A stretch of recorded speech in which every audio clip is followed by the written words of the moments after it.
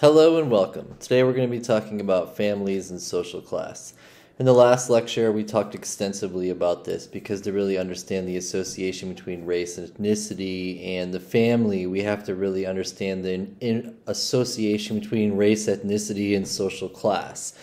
And social class is defined as a group within the class system. And the class system can be divided in any numerous ways. You could just do, the bourgeoisie and the proletariat, the upper class and the lower class, or the upper class, the owners or the property owners, and then the lower class, the working class or the property lists.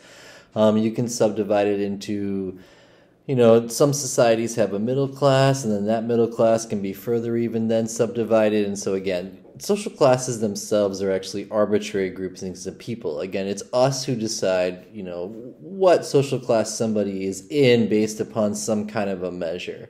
And when you go to measure social class, generally the easiest way to do it is to think about it like a math equation, measuring basically someone's socioeconomic status, their social location within the class system.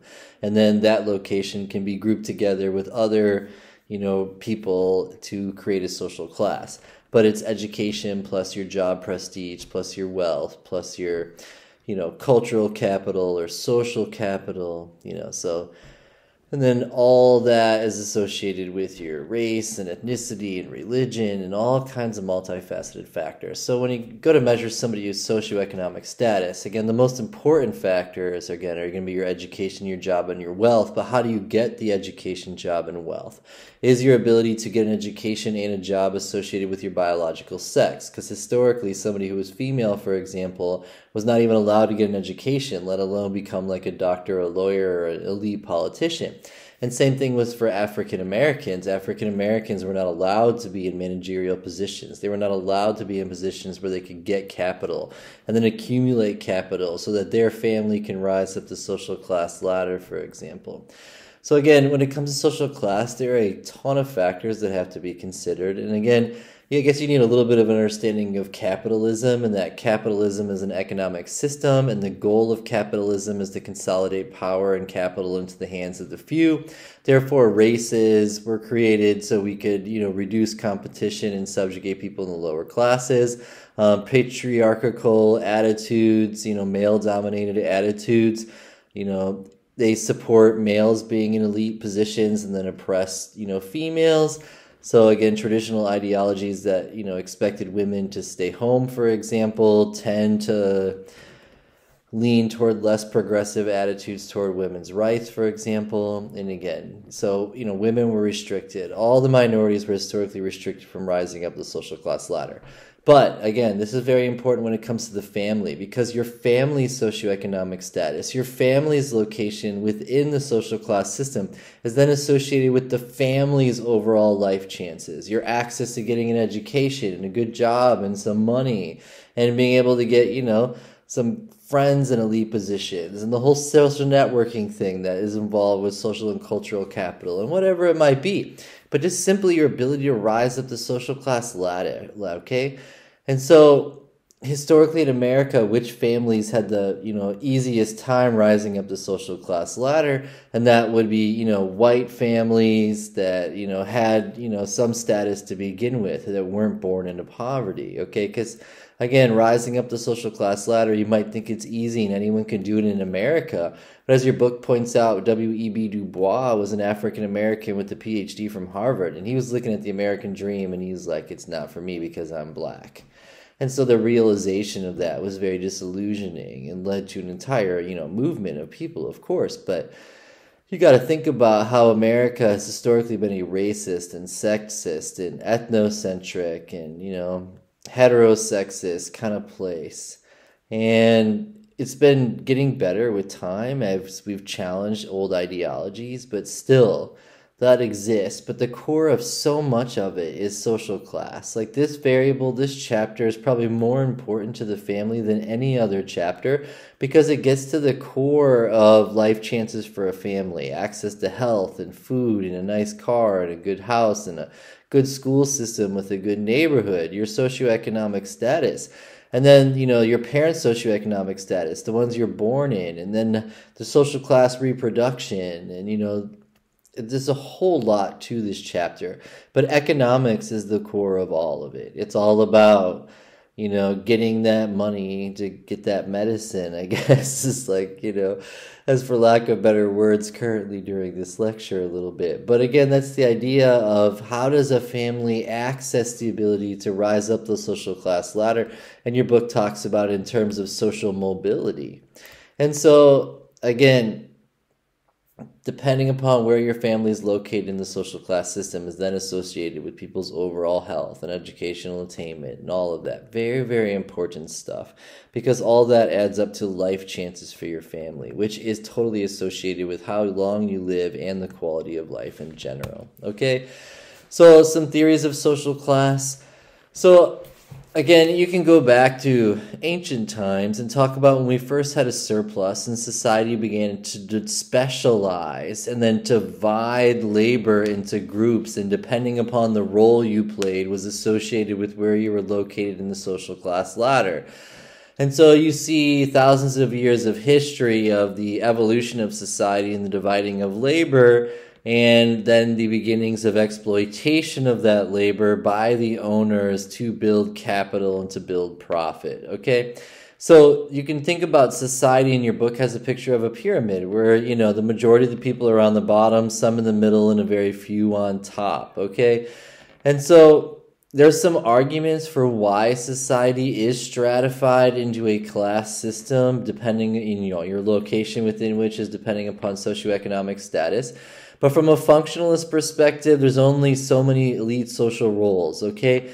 So we need a set of challenges and socialization processes and, merit and skill and ability and a filtering process to weed out those people so that the top roles can be fulfilled by the best people.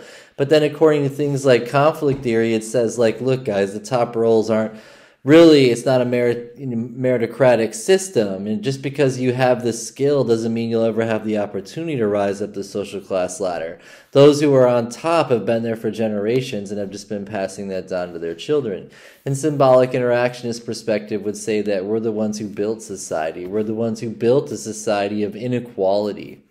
But you got to ask, is some inequality good? Okay, so again, if to be a doctor, you have to study for 20 straight years. Should a server who doesn't have to study maybe but a month or two and then, slowly gain knowledge about food and alcohol a little bit here and there to survive, or if they're really big into it, become sommeliers and become masters? But again, should a restaurant waiter be paid the same as a doctor, which requires tons more skill and a lot more hard work? So that's the argument of should inequality exist? But again, whether or not inequality should exist, inequality does exist. And because inequality does exist, the inequality affects families differentially. So therefore, those families that are in a privileged position in the class system, they have more life chances than those that are in a non-privileged, that are more at the mercy of having to sell their labor to be able to survive in a capitalist system, for example, okay? So again, where your family is located in this class system is associated with life chances, and this is a very key theme, okay? But it's also associated with the culture you're socialized into. For examples, think about it. Does upper class culture raise their kids a little bit differently than lower class culture? They have a different type of vocabulary, a different way of dressing. And then, are all those factors associated with how well you do in an interview and whether or not you had the skills to be able to get the job? And there's a lot of things here. And as I talked about in my last lecture, some of the saddest things about this is that the neighborhood you grow up in is associated with your overall intelligence, your overall skills and knowledge, okay? Whether it be fluid or crystallized intelligence, your culture you're raised into and how hard you had to work at school to get through it. All of these factors are associated with your overall physical brain development and things like that. So the sad truth is, again, as I talked in the last lecture, that your parents' socioeconomic status, your socioeconomic status is totally associated with things like even brain growth and development and becoming the best person you can be. And so because we live in a society of inequality, those people that are in the bottom, that, do they have as good of a chance as getting to the top as anybody else? And at first you want to say yes. But again, to be able to pass all the skill sets, to be able to knock out 1,000-page papers, to be able to get through this system? You know, is it harder if you're in poverty? But then you got to look at it like college degree rates. Why do people that go to universities get twice as many degrees as people that start out in a community college? And, you know, you got to ask some questions here. You know, is your family's socioeconomic status then associated with your overall life chances? And again, this is really hard stuff to look at because you realize that society is not fair. And you want life to be beautiful and rainbows, but the truth is it's not fair. And not every kid has a chance to grow up and develop. And some kids didn't go to a good school where they were challenged and developed the skills they needed to be able to get further in school. And this is all real world stuff. And it's really sad and dark and depressing that not every kid has a fair shot, but that's the truth of it. So again, in sociology, how can we make a system where everybody can have a fair shot, where we can reduce the effects of poverty upon childhood development and their ability to become that amazing person who's so smart that they can merit, on their merit, rise up the social class ladder? And how do we open the doors of society for even poor people to rise up based upon merit when they might not even be given a chance because they were poor to begin with? Stuff to think about.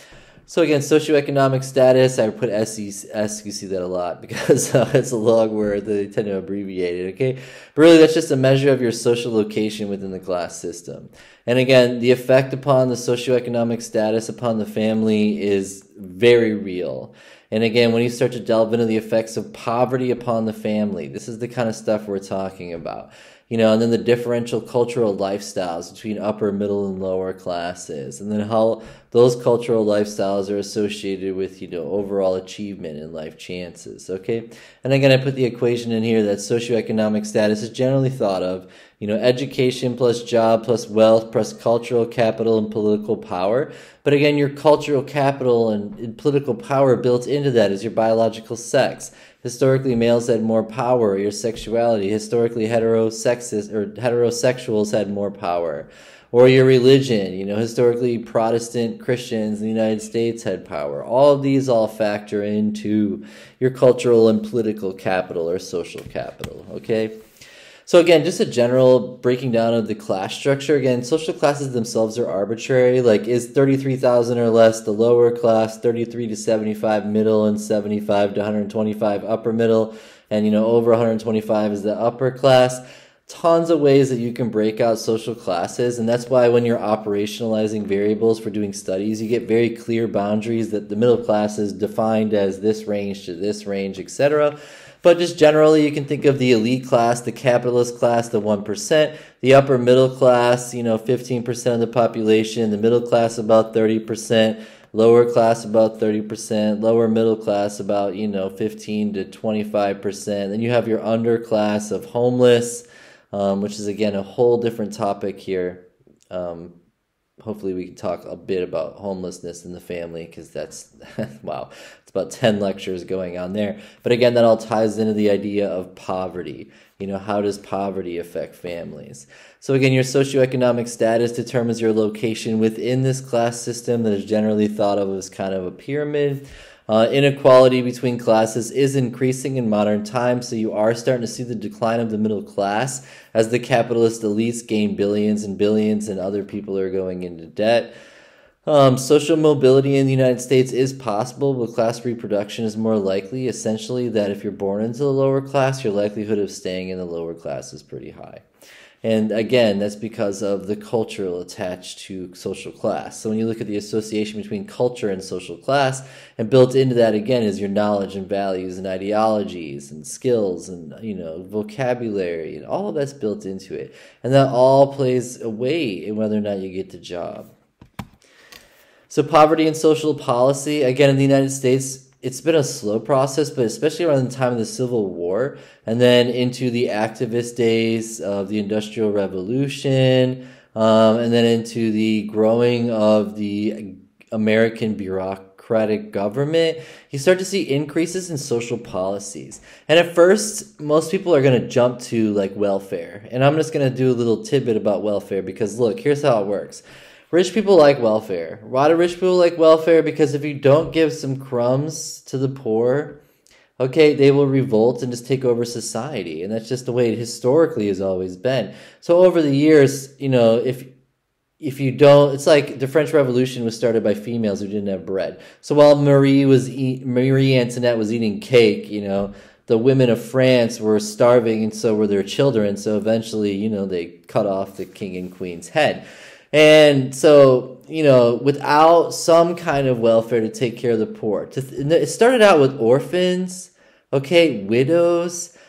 And, you know, that's where like the first orphanages come from. The first social policies done by the government came from, because during the Civil War, so many men were dying. They didn't want to sign up if they knew that their wives and families weren't taken care of. So you started to see this growth in the social policy to be able to take care of the underclass. But again, you know, in America, we are the 1%. When you look at the rest of the world, Americans make $20,000 more than the next closest to the, you know, the average American.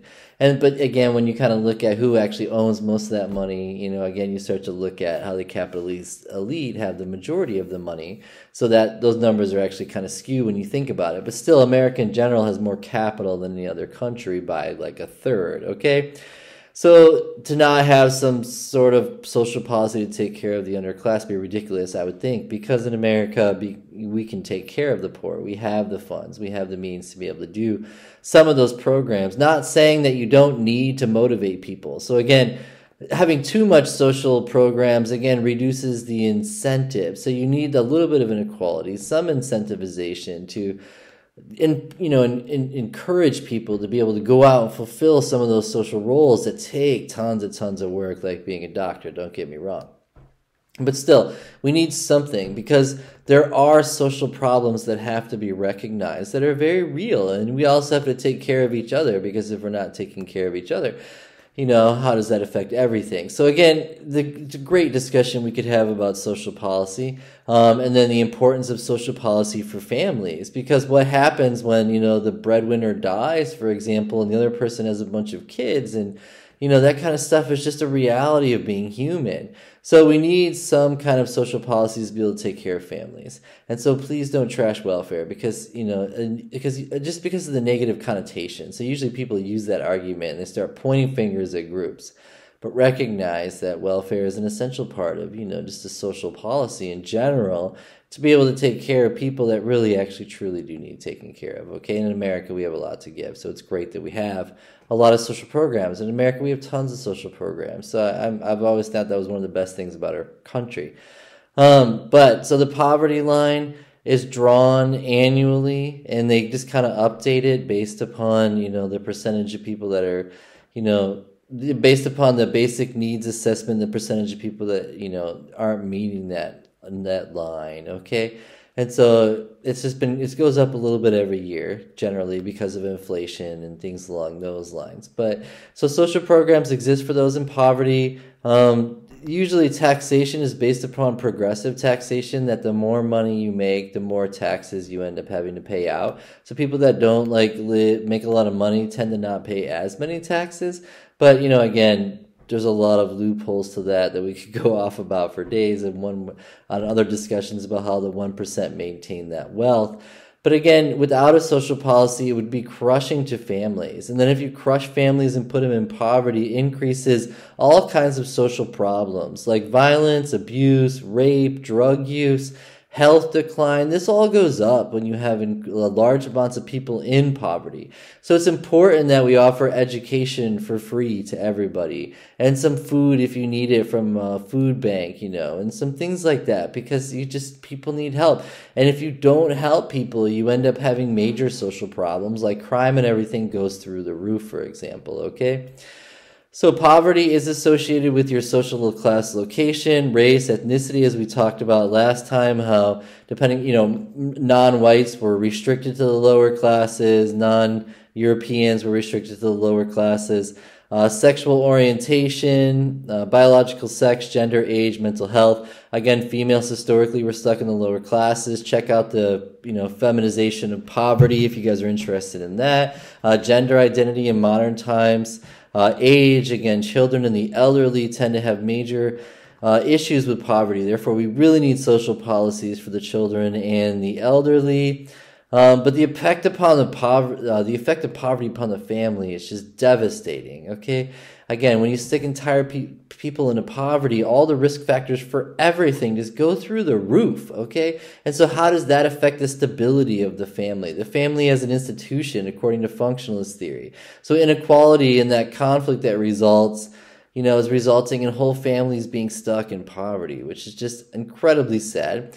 And so I think about 1 in 5 children are in poverty right now in America, for example. But again, think about housing and food insecurity. And then how does that affect the psychology of families and the inner workings of families? And does it impose stress upon families? But we live in a capitalist system. You can't just go out and hunt for your food everywhere, I mean, all the land is privately owned.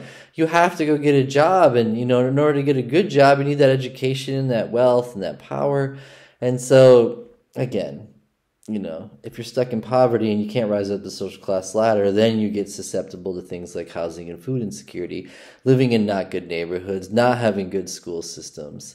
And then the whole cycle repeats itself. Okay, again, hence class reproduction, cultural reproduction, the association between class and cultural reproduction from generation to generation. So again, poverty is associated with educational attainment and job prestige because those coming out of poverty are less likely to get the college degrees, to get the jobs, to move on up. Not that that's the only way to get ahead in life, because again, only 35% of Americans have that. But again, that's how these are the measures of how you rise up the social class ladder, okay? So social class and family and culture. Again, so educational attainment, less violence, less drug addiction, better health is associated with upper class families when compared to lower class families. Okay, so the upper class families, because of their life chances, are getting more access to education and jobs and wealth and cultural and social capital to rise up the social class ladder.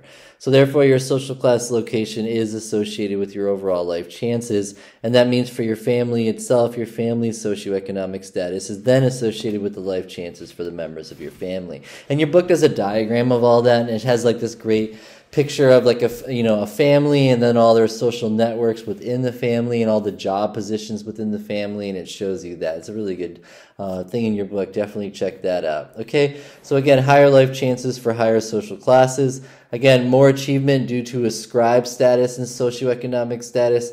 So people that are higher up the social class ladder have more access to be able to do the achieved status because they are born with ascribed status. Notice some of those intro words. The book talks about the culture of social classes, for example, and their attitudes toward educational attainment. Because how is your social class and the culture of your social class, how is that associated with your attitudes toward educational attainment? And it talks about how the middle class families are very focused on development and cultivating their children, whereas the working class, families are just more happy with natural growth, and they don't really force their children to learn physics. Okay, because when you study psychology of intelligence, that's where the brain growth comes from. It comes from the work. It comes from like having to sit down and do chemistry and physics and really hard math and really challenging English, but then that's associated with your ACT and SAT scores and et cetera, et cetera, et cetera.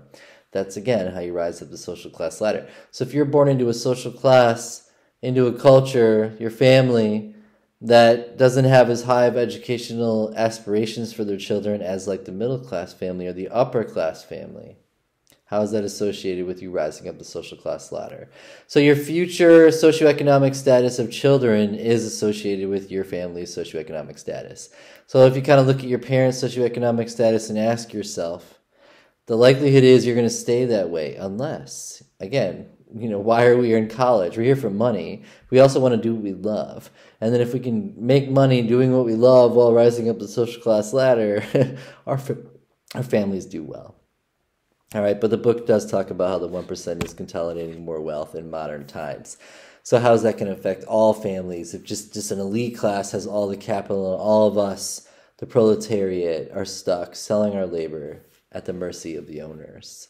So we'll see how that affects the family coming up in the future. Thank you so much and have a wonderful day.